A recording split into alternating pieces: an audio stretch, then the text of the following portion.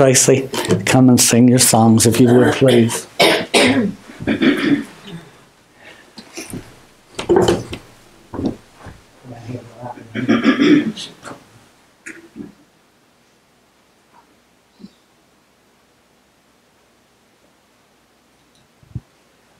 About 5 years ago, Karen introduced me to this singer, extremely famous, Dottie Rambo, and I've grown to love her music.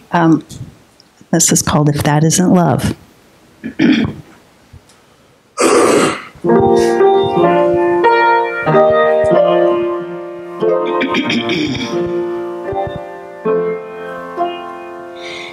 He left the splendor of heaven,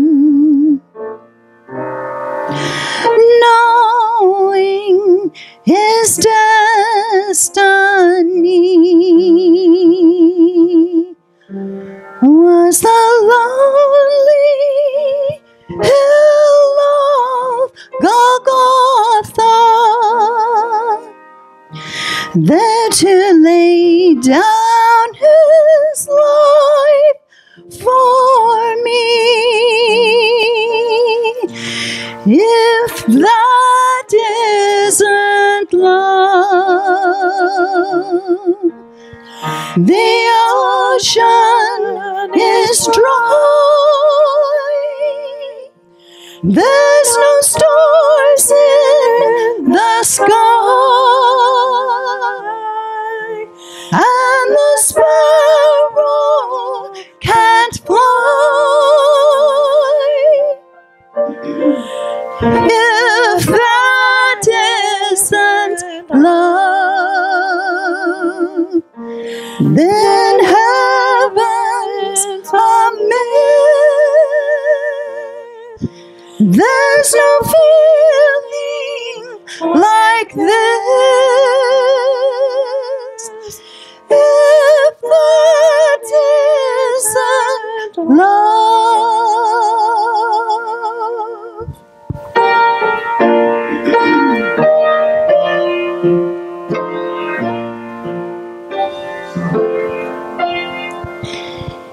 Even in death he remembered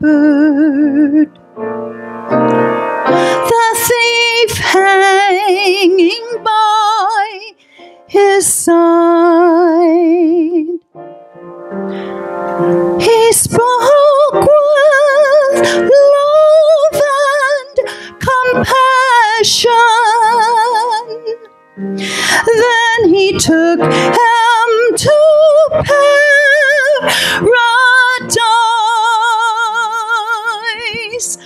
If that isn't love, the ocean is dry. There's no stars in the sky, and the sparrow can't fly. If that isn't love, then heaven's a myth. There's no feeling like this. If that isn't love, there's no feeling like this. If that isn't love.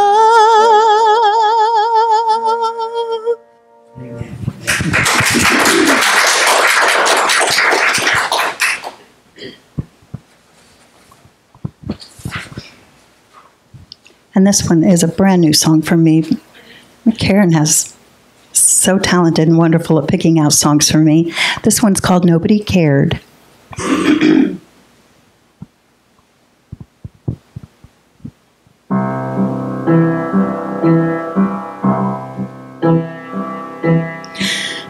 Nobody wanted him. Nobody cared. Nobody wanted him. No one shared in the promise he brought as a babe that night. Nobody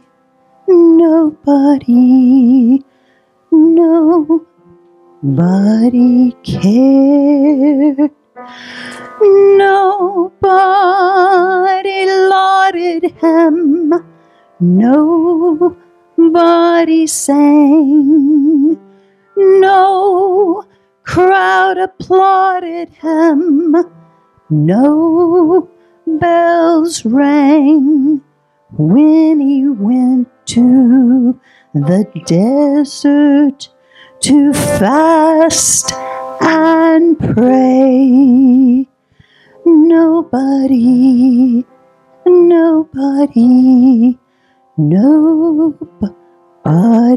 cared.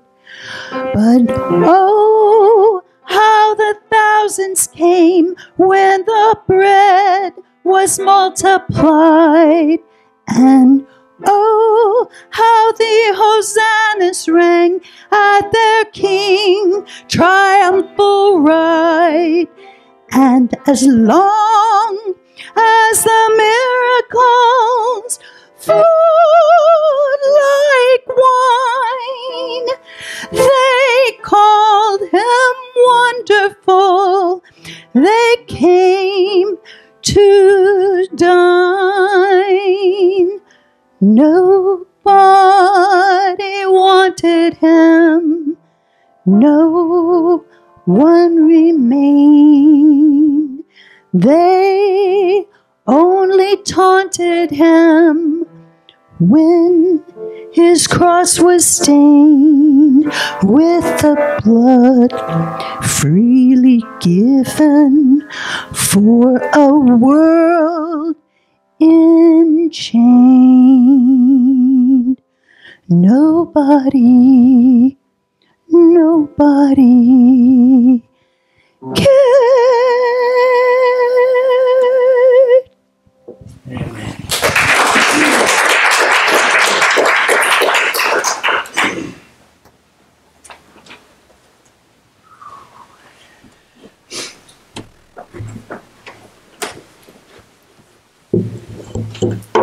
Thank you.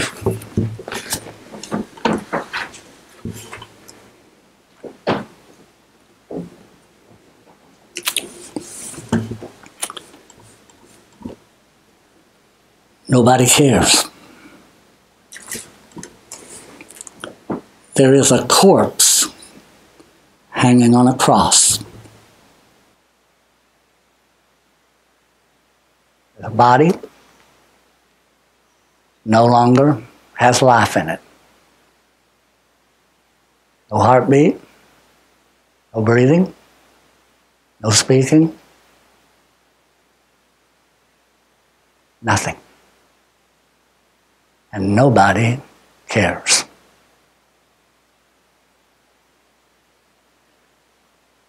That would be an overstatement, because God the Father still cared. It is a body, it is a corpse, but the Spirit has already left it. It has already gone. When the sun hung between the heaven and the earth, and he cried in that loud voice, Father, into thy hands I commend my spirit. The Bible says he bowed his head and gave up the ghost.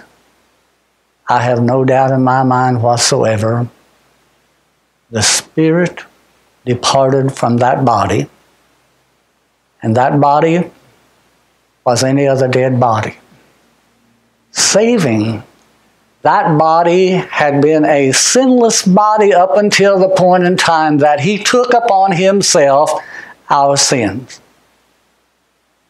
He had not sinned. So there is an exception. As that body is there, it was customary for them to leave it there and let it rot. Let them rot. The vultures would come and pick away at them, and eventually they would decay. Flesh would start to fall off. Not a pretty scene. Pretty gruesome. We forget that this body was going to experience some things that every one of us have experienced. It already had experienced many of the things we had. But it is just another body hanging there right now.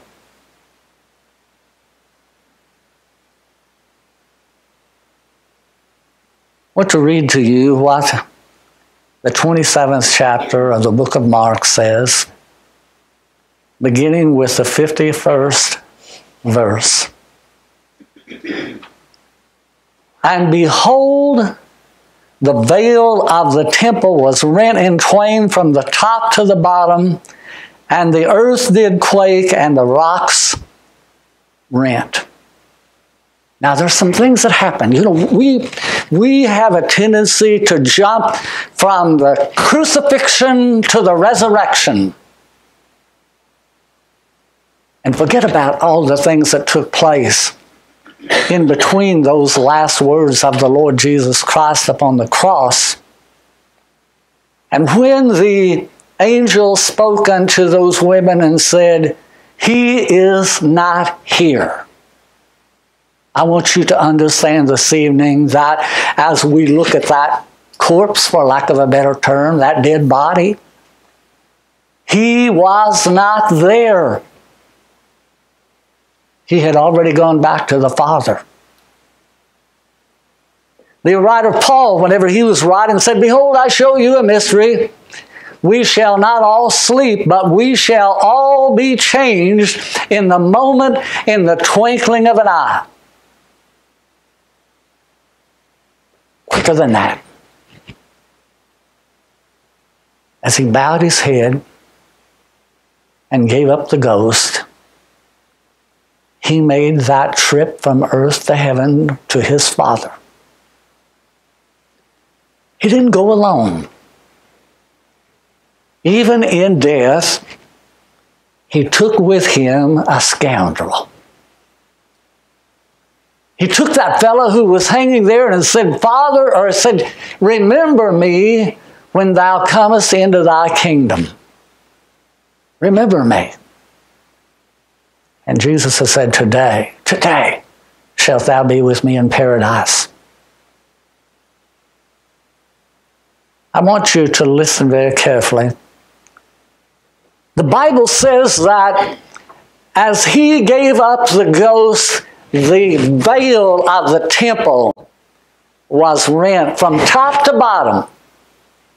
Now, the significance of that is that you can remember back in the Old Testament, whenever that God had given them the law, and whenever that he had told them all of the sacrifices that they had to offer for their sin offerings and for all of the different things that were taught under Mosaic law, and how that once a year the high priest was to go in to the Holy of Holies, and that was veiled from everyone else. No one else was allowed to see it excepting the high priest. He only once a year went in there, and he went after that he'd gone through all type of purification and rituals to be worthy to be able to go in there. And he went in and offered up a sacrifice for the sins of the people once a year. But he had to do that every year. I found it interesting as I was reading about this that because there was such a pronouncement upon the fact that no one else was allowed to go in there, and if they were to go in there, it was immediate death to them. that the people had a custom that they would take and tie a rope to the ankle of the high priest, so that when he went into the Holy of Holies, perchance that he were to die in there, they could drag him out, because they couldn't go in. They would die. They couldn't leave him in there. They had to get him out of there. No one else was allowed to go in. I don't know that there's any record in the Bible of that ever having happened. But you see, sometimes what we do is we get interwoven in with what is scriptural, what sometimes is what we do traditionally. There's a lot of tradition that's from the time that Jesus bowed his head and gave up the ghost until we find Sunday morning when we glory, glory, hallelujah, he is risen. But there were some things that happened.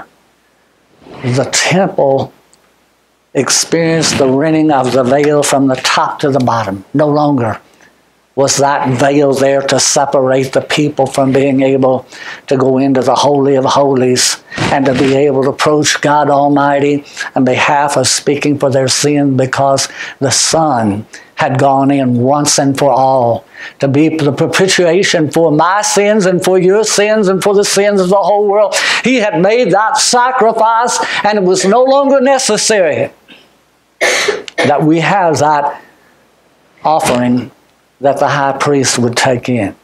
It was no longer necessary that you have the shedding of the blood of the lambs and the goats and the bulls and everything. If you go back and you read, and you'll find that whenever that the people had gathered here in Jerusalem prior to Jesus going up here to give his life upon the cross, they had come there to celebrate the Passover feast. And you all know, as a part of that, they were to have to offer the sacrificial lamb, the Paschal lamb.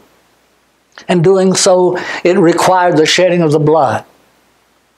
I was thinking as I was doing a little reading, you go back and you find where that when Jesus had gone into the temple prior to his going to the cross here, he was angry with the money changers who were there and what was taking place there, and he drove them out. And he wasn't angry just because that there was money involved there. He was angry because those people who supposedly were the religious people were taking advantage of those people who had come there to worship and to pay their vows unto the Lord.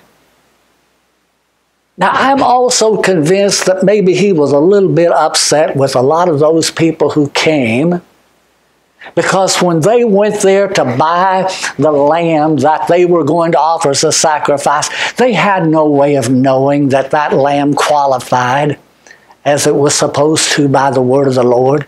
They just paid for it, took it and offered it to the priest, and he took and slayed it up on the altar there, and the blood flowed freely. Sometimes I think we forget what a price has been paid for the redemption of our soul. What all it took for me to be able to be one of his children. And he did it, not me. When that temple saw the rending of the veil, and that was a very, very heavy garment. It was a very strong garment. It was made out of very heavy cord. It wasn't just an accident that it split from the top to the bottom. It started at the top and went all the way down. How thankful every single one of us should be this evening that we have the right as an individual to approach God through his Son, Jesus Christ, ourselves. You don't need me. You don't need somebody in a hierarchy. You hear a lot of times they talk about the lay people and the clergy. There isn't any such thing. Come on, people, wake up. What makes you think there's a distinction between you and me, that you are, quote, lay people and I'm clergy? What does that imply? That there's a status there that does not exist in the eyes of the Lord. No. You have every right, the same as I do. I have every right, the same as you do, to approach him. He made that provision. Think back just a minute. As he was being prepared to go to the cross, what did they do? They stripped these garments off of him, didn't they? And they put a robe on him. They wanted to make a king out of him. In mockery, they were doing it. But it didn't fit him. When he died in the garments that he had lived in, that he had worked in, that he had worshipped in. And he died as a servant. As a servant. Nobody cared. Listen, there's something else that happened. I don't understand it all. I don't think most people understand it all. And most people don't even want to read over it. But it's here. It's in the word of the Lord. The Bible says, and the graves were opened, and many bodies of the saints which slept arose and came out of the graves after his resurrection and went into the holy city and appeared unto many. I thought earlier, whenever the earth was darkened and there was darkness that people could not see, and they heard that voice of the Lord as he cried out, my God, why hast thou forsaken me? That the people feared and trembled and could not figure out what was going on. Can you imagine how they must have trembled and fear must have taken hold in their hearts? Apostles, disciples, followers, heathen, all in the same boat at this point in time. Didn't understand what was going on. First of all, there's an earthquake. The earth literally shook. Frightening. But then graves were opened up and bodies came forth. Oh, we've all got a lot of questions about, now, what was that? How did that all happen?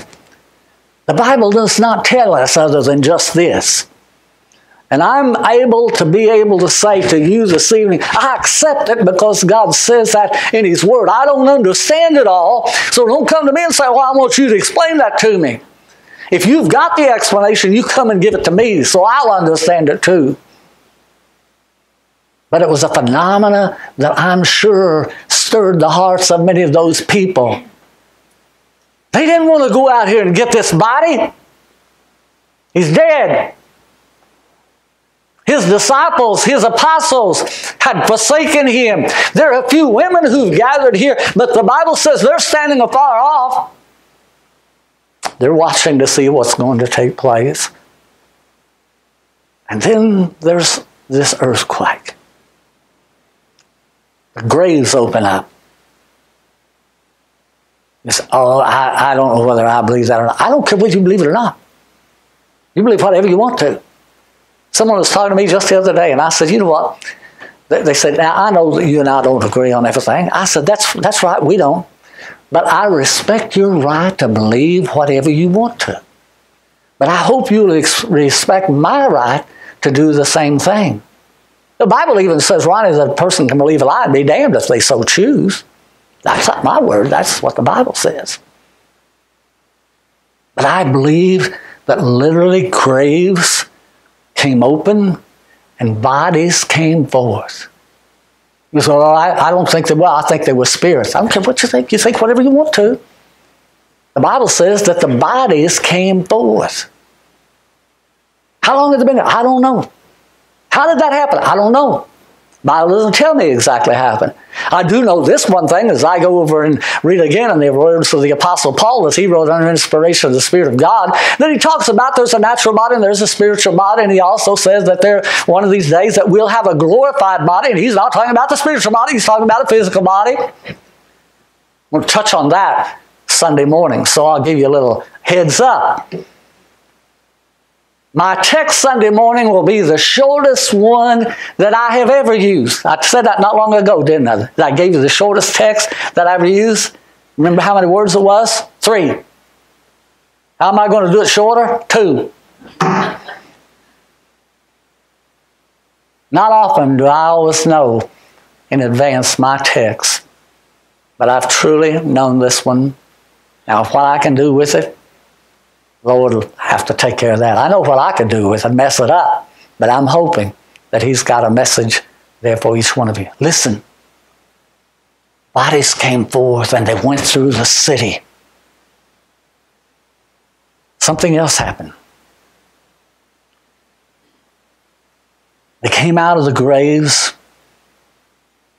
Now when the centurion and they that were with him watching Jesus saw the earthquake and those things that were done, they feared greatly, saying, truly, this was the Son of God.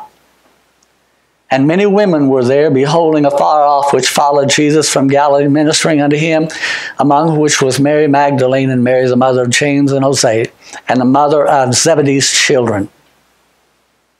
I want to stop right there with that. I want to move to something else. He's hanging here. And if you go over to the 19th chapter of the book of John, let me get over there. 31st through 37th verses. It says, the Jews therefore, because it was the preparation that the bodies should not remain upon the cross on the Sabbath day, for that Sabbath day was a high day, besought Pilate that their legs might be broken and that they might be taken away. Now, what's he speaking of? They're speaking here that the high priest now and the people of the temple, they're going, they don't want their Sabbath, they don't want their holy days polluted. So they don't want these men hanging upon the cross here on their holy day. And so to speed up their deaths, they're asking Pilate to send and have the legs of these people broken. That would hasten death. Adds to the torture that these people have already experienced. What they don't know is one of them is already gone. One of them is already gone. Now listen. Then came the soldiers and brake the legs of the first and of the other which was crucified with him. I love this. I can see this in my own mind, and I hope that you can. I hope that you can see as they come here. There's three of them. One on either side of this man in the middle. They break the legs of one. Come to the second one. They go over here and they break the legs of the other one. Why? Doesn't common sense tell you that you would have broken those legs in the order of those men hanging there? Well, one of the commentators says that probably what this was is that the cross that that middle man was hanging up on was a little farther back than the other two. That it wasn't in line. And that was how that the two were able to communicate with the Lord. I don't know whether that's right or not. But I do know this. They broke the legs of the one. They broke the legs of the other. God has a marvelous, marvelous plan. Truly, and when you start reading all the things that are in the Word of God that take place, how in the world could anyone not see the greatness of God, and how that as He looks down upon all of us and all of the world, and hundreds of years in advance knows what's going to take place, and then people say, well, I don't know anything about the foreknowledge of God. I don't know whether I believe it or not. You just gotta be out in the left field. Listen, I'll tell you why that they broke those legs and left that middleman. But when they were come to Jesus and saw that he was dead already, they brake not his legs. But one of the soldiers with a spear pierced his side, and forthwith came out blood and water. Remember, I said the blood had stopped flowing. The heart had stopped beating. That body was dead. It's dead, people. I don't care how you try to glamorize it, how to try to picture it in your mind. It's as dead as anybody can be. And when a person is dead, they do not continue to have the bodily functions. If the bodily functions are still operating, they're not dead. I'm no medical expert, but I'm smart enough to know that.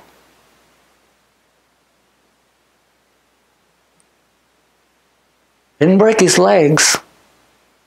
But one of those little boys, just in an act of defiance and devilment, grabbed a spear and thrust it into his side, not knowing what he was truly doing.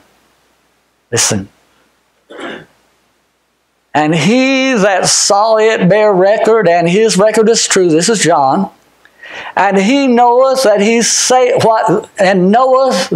saith true, that ye might believe. For these things were done. Now listen, that the scripture should be fulfilled, which saith, I've lost my place, a bone of him shall not be broken.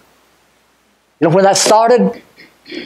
Back whenever the law was given unto Moses, and they said, you take that lamb and you put it up and you keep it separated until the time of the offering of it. And then you come and you offer that lamb and you offer the blood of that. But you do not break a bone in that body of that lamb. Here's the Lamb of God. Nobody cares. But he is not going to have a bone of his body broken. They looked and said, he's already dead. He's already dead. There's no use to break his legs. They did not realize in saying that and carrying out that they were fulfilling Scripture. Now listen. And again another Scripture saith, they shall look on him whom they have pierced. Ah, yeah. Again. They shall look upon him whom they pierced. That boy had no idea that he was fulfilling a portion of the prophecies that God's servant had made hundreds of years before. In the book of Zechariah, it's spoken of that. Yeah. See, there are a lot of things that go on from the time that he bowed his head until he comes out of the tomb. We forget about those things. Maybe that's why we need to have Good Friday. Now then, there's something else that happens. If you turn over, well, you're already there, in the 19th chapter of the book of John, is 38th through the 42nd verse. How many of you here know about Joseph of Arimathea? Yeah, you know who he is. How much do you know about him? I'm going to give a test here. I'm going to tell you don't know very much because there isn't much about him. There's a little bit. He's mentioned by two of the writers of the four Gospels. But we don't know much about him. You know why we don't know much about him? Because he didn't want people to know about him. You see, Joseph of Arimathea, the Bible says he was a wealthy man. He was a member of the Sanhedrin. Custom says that he absented himself whenever the vote was taken to crucify Jesus. Now, whether that's factual or not, the Scripture is silent on that. But he is a secret believer in the Lord. He's never let that be known. He's never let anybody know because he was afraid of the Jews. But God moves in his heart as God still moves in people's hearts today. And every once in a while, God's going to move in your heart. I believe that with everything there is about me. I'm not the only one that God speaks to. He speaks to each one of you as his children. He teaches that in his word. He says, my sheep know my voice. Yeah, you know him. I know him. He speaks to you. Sometimes there are people who are fearful and afraid. And Joseph of Arimathea was one who had believed in the Lord Jesus Christ, and he had watched and he had witnessed what all had happened, but he didn't say anything. He didn't do anything, and we didn't know about him until finally he comes out. Now, I got to be careful using that expression today.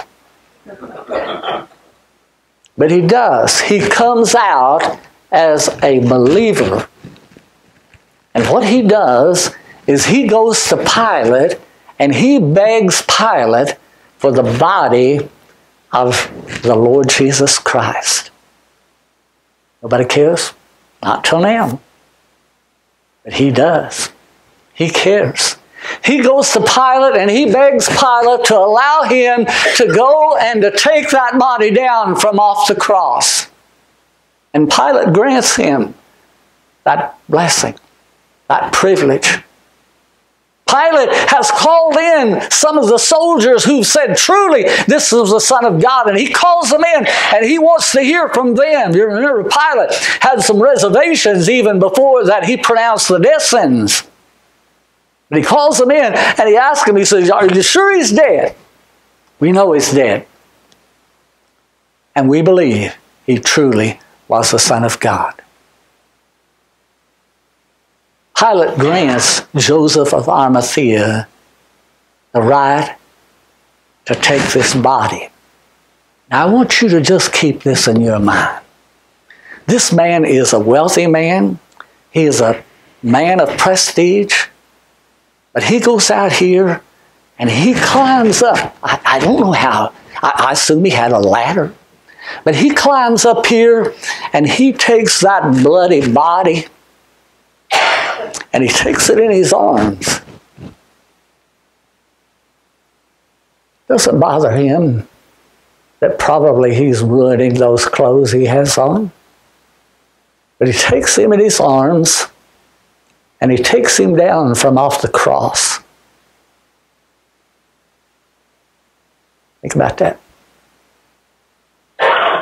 He didn't just walk up there and jerk him down. He loved him, cared about him. But he had never publicly made any type of a profession until now. He goes up there and he gets him down from off of the cross. And while he's getting him down from off the cross, there's another guy that shows up to help him. You know, a lot of times we get this idea that we're the only one. That's been down all through time, that man has thought, I'm the only one. I'm the only one who experiences this. I'm the only one who's having to do that. I'm the only one who's going through this, Lord. And we just put ourselves on a pity trip like you cannot believe. God always has a plan. God always has a person. I sometimes get to thinking about how soon it's going to be when I can say it is finished. And it'll happen. But when I said it may be over that quick too. I don't know. I don't know that. But I will guarantee you that it won't make any difference. When that time comes, God's work is going to go right on, and it'll not even make a hiccup. Yeah. God has a wonderful plan. Had an old boy that he had already touched his heart quite some time before, who he came to Jesus by night.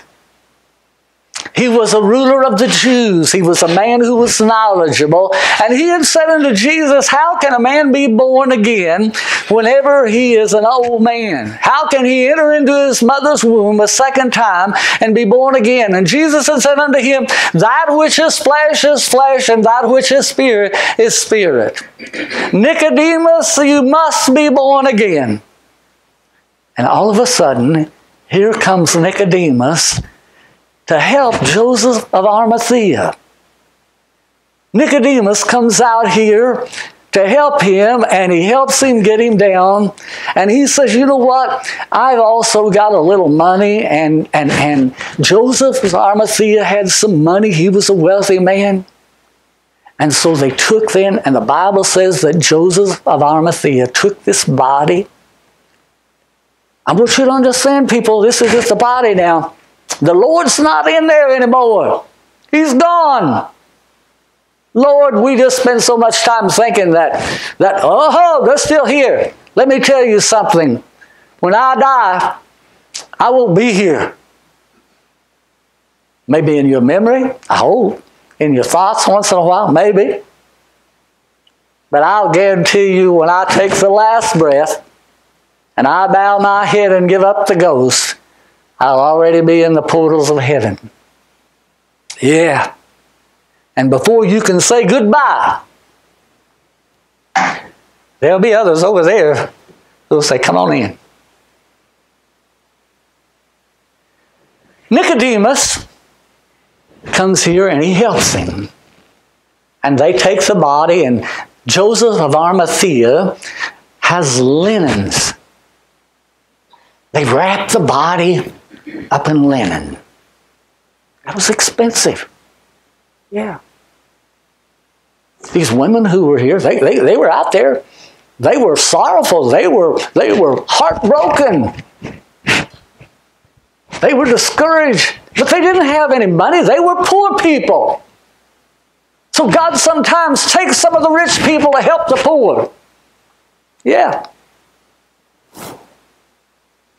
We just got too many people today who allow the wealth to possess them instead of them possessing the wealth. God can use it if we allow him. He does. Joseph of Arimathea takes in and they wrap the body up. They take some expensive spices and ointments and do some preparation of the body. You know, they're like all the rest of us. They think, you know, we're going to save, we're going to preserve this body. Wrap it up. And then for this man who had never had a home of his own, a man who never even had a burial plot to where they could bury him, is the recipient of the generosity of this man by the name of Joseph of Arimathea. And he has hewn out a sepulchre or a place for his burial. We assume it was for himself. And he says, we'll take and put his body in my place. Think about that. Didn't even have his own gravesite. But Joseph of Arimathea, who had been afraid for most of his life to acknowledge that he was a follower of the Lord, steps up and he does care. Yeah. Now then, I'm going to finish here in just a minute. Been a little longer than I thought it would be. Matthew, in the 27th chapter,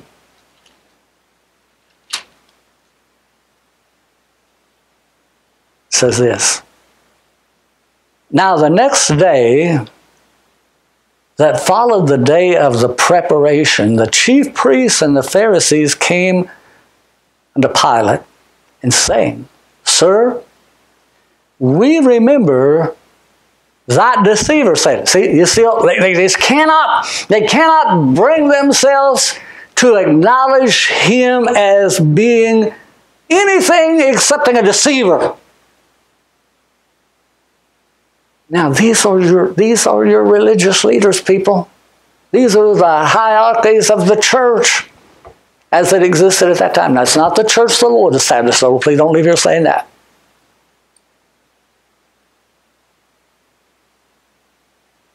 This deceiver, we remember what he said while he was yet alive.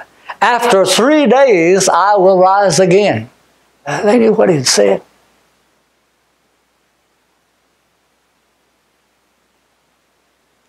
Saying, sir, we remember that. Command, therefore, that the sepulchre be made sure until the 3rd day, lest his disciples come by night and steal him away, and say unto the people, he is risen from the dead. So the last error shall be worse than the first. They acknowledged they'd made a mistake. They acknowledged they'd made an error. They said, lest that this last error be worse than the first that we've made. The other thing that they were wrong about was they were concerned that his disciples were going to come and steal his bodies away. Where were his disciples? They had run and fled. They didn't care. They weren't concerned at this time. They were afraid. We weren't going to come back and get him. Nobody cared.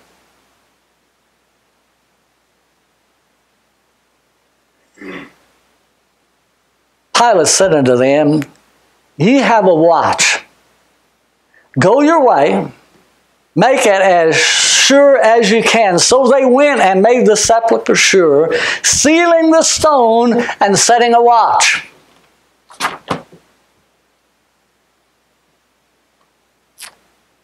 The Bible says that the sepulchre that Joseph of Arimathea had provided had already been sealed with the stone. There wasn't any back entrance to come in and steal the body out. There wasn't any way for them to get through except through that entrance there. It had already been taken care of. That's okay. Pilate says, you go and you seal it up and you put a watch. Now that's what's happened between the last words of the Lord Jesus Christ. That's some of what happened. There's more. And I've already been a little longer than I had planned to be. I apologize if I've been too long for you. But listen, go home and read this again. And try to put it into perspective with all of the nonsense that has been added to it from what actually happened to the way that we want it to look today. I am truly troubled and sorry that we have glamorized it to the point that it doesn't even resemble what actually took place. Nobody cared. But God, in His great plan, still moved in the hearts of people from time to time and caused them to care, just as He does today. When we get to that point of where we say, nobody cares, I guarantee you God's already working in somebody else's heart in their life, and He'll see the job gets done, whatever it may be. Yeah, He used all of these people. He didn't just use those apostles. He had to bring other people, and Pilate was used of the Lord. My goodness, people, sometimes how thankful we should be that we have His Word. Thank you for your good attention. Thank you for being here tonight. I hope that you'll be here Sunday. I hope that the Lord will help me deliver the message that I believe that He wants me to use.